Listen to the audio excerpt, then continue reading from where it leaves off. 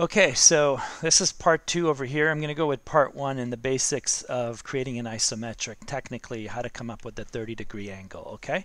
So I'm just going to come in here and have an empty sheet, and basically I'll start with a line, and I'm going to explain how things work in terms of geometry, okay? So basically, if I just drew a horizontal line and a vertical line, then had a square here, everybody knows that this is 90 degrees, okay? And this is 0. So if I make a quarter of an arc, we know that from here to there is a 90. So if I divide this in half, right here diagonally, everybody knows, roughly, guessing, is 45 degrees, okay? So in order to draw isometric, you need 30 degrees. Now how do we do that? How do we create 30 degrees? Well, geometry suggests that we can divide this into 3, okay? So technically, if I divide it on this side as well, and you'll see a perfect half an arc, right? Something like that. And if this was somewhere here, okay, so I'm going to go like this, and I'm going to divide it into thirds. There's 1 and there's 1. So really, this is my 30 degrees, okay? This here is my 30 degrees, okay?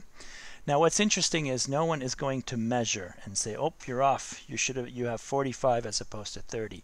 It's really hard from the eye, just from the first stance, to understand how that works. Okay, so really what I usually say to everybody is simply just start with a Y, okay, and keep your Y base really wide. Okay, so I'm just going to leave this here, move this over.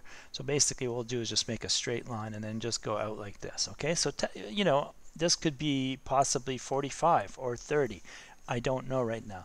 But the point is, when I'm drawing isometric, I want to see 3 views, right? So let me just hide this for a second, and I'll show you my 3 views here. Okay, I've got, here we go. I've got a view here, 1. I've got another view here, and I have a top view. So technically, I have 3 views. 1, 2, that's the beauty of isometric. I can look at 3 drawings technically. I could look at this view, that view, and top view all in one drawing. That's the power of isometric, right? And it's used in architecture, interior design, industrial design.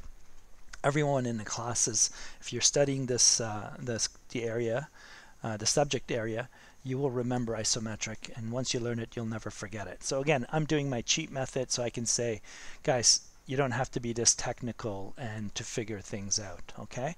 So if anybody asks, yes, it is 30 degrees, but when you're drawing, ideally what you want to do, in my opinion, the purpose is simply to see 3 views, okay? So there you go. The one rule, and it's important, I don't like using the word rule here, but when you are drawing, there's only three types of lines, okay guys? There's a vertical line, boom, like that. That's it. And ideally, keep everything parallel. Okay, if you have a vertical line here, vertical line there, it has to be the same. All right, and then you have one going this way, which is at 30, and you have one in the opposite direction. Mirror across, there's the direction. So all your drawing must have consistent line work. So 1, 2, 3. I'll ghost 1, 2, 3, and I'll just draw 1, 2, 3. So that's it. 3 types of lines. So I'm just going to go over one, the vertical. There's vertical. Okay, and then we'll go to the left, pointing to the left. There it is. And we got the red already, so we're going this way to the left, this way to the right. Okay, so if you remember that, we are good. That's the basis, okay? And just for fun, as you guys remember in class, I showed you a couple tricks here, which you guys loved. And I'm just going to create a cutout by going vertically down. I'm going to copy this angle right here. I'm going to just copy over here. You're saying at this, I don't know what this is. So I'm going to take the left direction and come in here. I'm going to bring this straight down. And basically, I just created a cutout, okay? So I'll just bring my marker tool maybe, and I'll just draw that here. So this is a surface which is the same direction and angle as this surface. Okay, so when you're looking at that, and let's say this top surface, and I made it, let's say this color here, and there's the same angle, okay, down here like that. Okay, so if I just continue this plane here is the same plane as that there, and this one here, let's make it another color. Oh boy, this is an interesting color, right?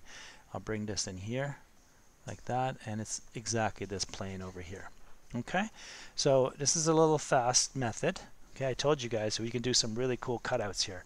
So you can make another one in here. So 1, 2, 3, 1, 2, 3. parallel, parallel, parallel. These are parallel to each other. This one is parallel to this side. Okay, so I'm going to continue. I'm going to do an opening in here. 1, 2, 3, copying this angle. And then I'm going to look for this angle 1, 2, 3, and I'm going to come in here 1, 2, 3. Okay, so I just made an opening in here. See? That goes in. That's your passageway. This could be a sign for all I care. But, you know, I use this to draw products, in my opinion. And I, you know, like if I'm measuring small objects, I'll basically draw an isometric version of that item, and then I'll just measure it and have fun with it. Okay, people.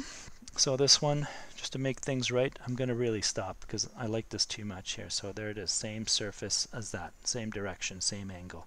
Okay, and then this one here, obviously we have it. Okay, that's it for now. Valiant out. Isometric 101.